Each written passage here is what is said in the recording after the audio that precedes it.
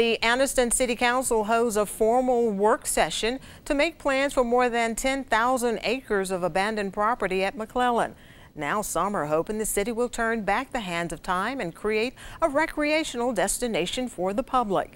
Since November of 2013, the Restore Reilly Lake movement has garnered support from the mayor of Anniston, the mayor of Weaver, the McClellan Development Authority, Leadership Calhoun County, and throngs of Facebook users.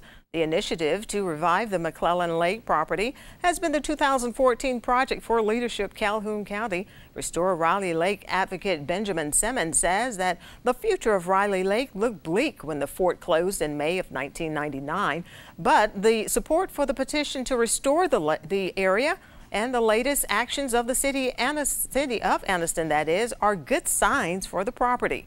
They're discussing putting it in the budget for this next fiscal year for some of the testing for Reilly Lake, so that to me is a step in the right direction.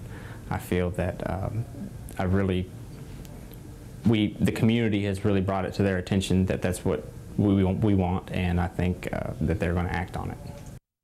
The city also plans to have an Anniston City Council meeting that will help get the lake back into the city's hands.